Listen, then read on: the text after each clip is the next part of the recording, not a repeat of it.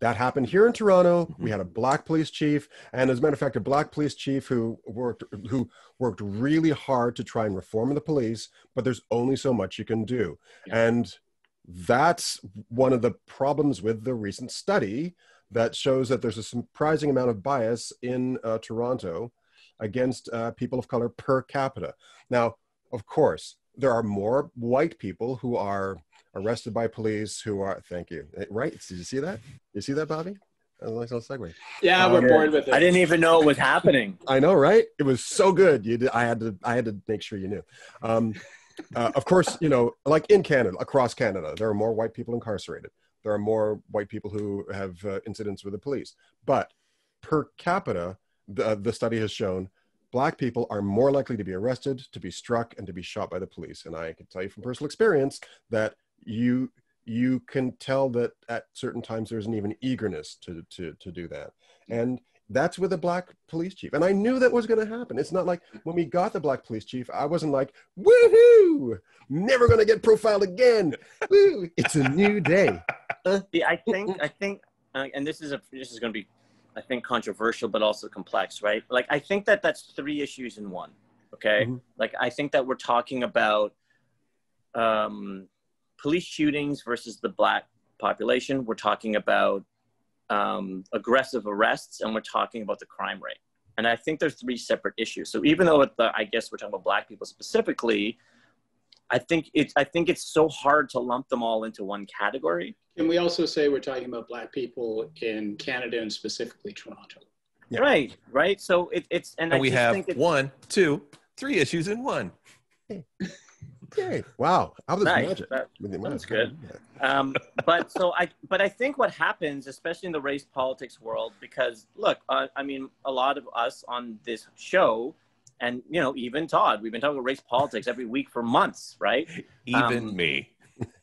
No, but I think it's different when you're a person of color. Let's be real. Absolutely. I mean, me, Moody, and Lou. I mean, we're 20, 30 years in of like, I am the jobs are not getting jobs based. You're beige-ish. You're beige-ish. No, I recognize that if this show is the Barack Obama Biden ticket, I am the Biden to make the white people feel a little bit okay.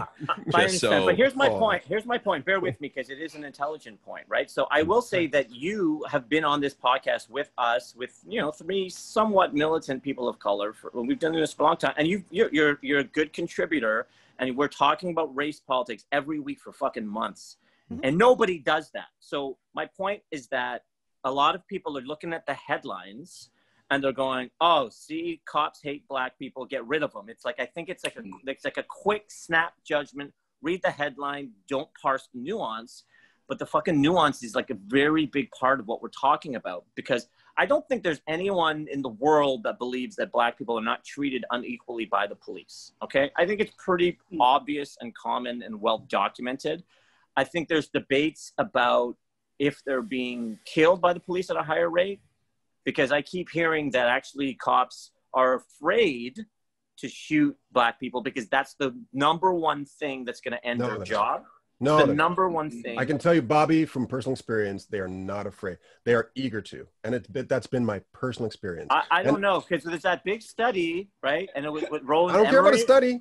I care about personal experience. But let's make the point. I love it when people outside of the community tell you that your experience has no bearing. Let's have the conversation. I mean, I'm sure. Have the conversation, because Bobby, let's have the conversation. I love you like cook food, man. We are, Bobby. We're having the conversation. Okay, but let me make my point. Sure. I'll let you make the point. Sure. Because we have a black economist from Harvard, right? Roland Emery, right? Is that his name?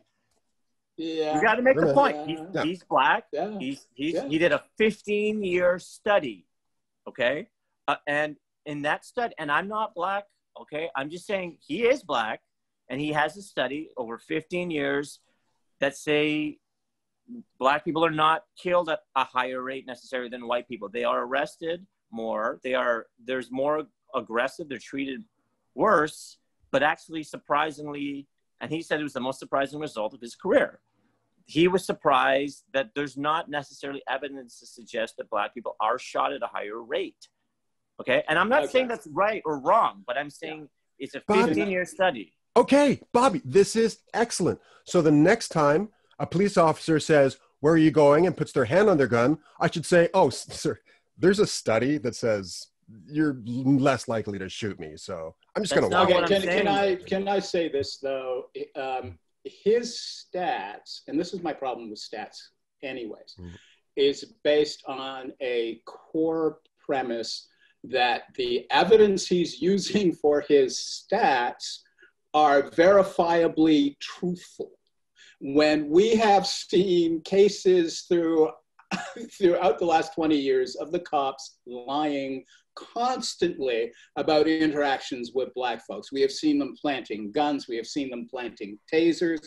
We have seen all kinds of stories. My father in the 60s was a social worker, was telling me as a young Black man, one, the police lie like crazy and they always win, never get caught. Right? So when you start talking about stats like they're facts, that's my main issue with you. It's how you somehow think that institutions that lie consistently in their reporting, those reports should actually be used and considered statistically valuable. So I take issue with the fact that you think that I think stats mean truth, and I don't. I think it's part of a conversation. No, I said that fact. I said fact. I'm not saying it's a fact. I'm saying it's a report, right? Oh, so, okay. I'm fine with that. I can't. No one's gonna say that. Oh, this person said it, so it's fucking true, and he's Black. Ha ha, he's Black. What are you gonna do? What are you gonna do? Now, a lot of people are saying that. I think there's gonna be people on the alt-right who can use that and twist it however they want. But the reality is, you can take any stat, and depending on your political affiliation, you can spin it however you want. Okay. I accept. That's all I was arguing. But here's what I'm saying too. There's a complexity to this stuff because and I'm sure that you can speak to this too. Not all Black people share a fucking brain. But at the same time, not all white police officers share a brain. So absolutely, this is the complexity of the situation, is that are there evil, white, racist cops? Yes. Are there Black criminals? Yes. Are there innocent Black people? Yes. And it's like, it doesn't matter what the stats are and the reports and the news. Hold on, let me make this point though, right? Let me make this point, is that you do not know, and this is the difficulty of being in this world, you do not know how the interaction is going to go with a police officer and a Black citizen, because it depends on the individuals, right? I agree. I would just really quickly want to point. I want to add, but I'll let you. I'm gonna let you finish. But I want to add to that, Bobby, that I've got some very close high school friends who are police officers, who are awesome people, and they're not racist. And I love hanging around with them whenever I go to Ottawa. And my wife as somebody who was a baker at her store, and he said he left baking and said, "I want to be a police officer." And he's the sweetest guy in the world. And so there are some amazing people and I think they feel the most frustrated. They feel the most frustrated by these stats where it's like, well, but it's like, the majority of police officers are not racist cops hunting down Black people, shooting them left, right, and center. Okay. Correct. But here's to Andrew's point. He's gonna let you finish too. I forgive me. I just want to follow up on this one thread. I know the belligerence of the white man is omnipresent in society, and I'm so glad to contribute to it here. Just go. So what they're feeling is like the crux of that phrase that all police chiefs have been using for about the past 2-3 months, which is, we have a few bad apples. They never finish the sentence, which is, spoils the bunch.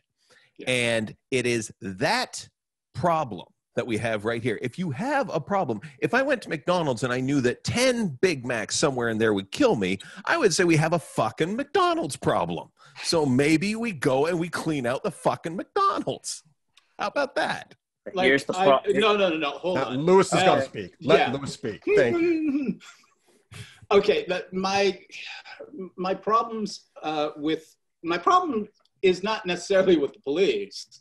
It's guys with guns will always be my problem, because whatever you say about the police, it's a guy. I'm a guy. I came up with guys. That's the last human being on the planet I would trust with a gun is another guy, right? And where I think this argument can be expanded I used to work with at-risk youth, including white street kids. And when I asked them about a decade or two ago about whatever the latest black shooting at the time, asked them about that, they were angry. And their anger was based on the fact that they think the reporting went towards white cop black youth abuse and did not look at white cop white youth abuse, that they were constantly being harassed and beaten by the cops for no reason. So that's something I think should be expanded just out of self-interest as a black male, looking at the broader picture of police violence, but also looking at what happens to men in circumstances like that, because circumstances like the circumstances the police find themselves in as far as an organization on the street is concerned, because you will find that it's very similar mentalities, that there are similar mentalities in gangs. You will find in the military, this is what guys do when they get in a group and someone gives them the authority to do crazy shit.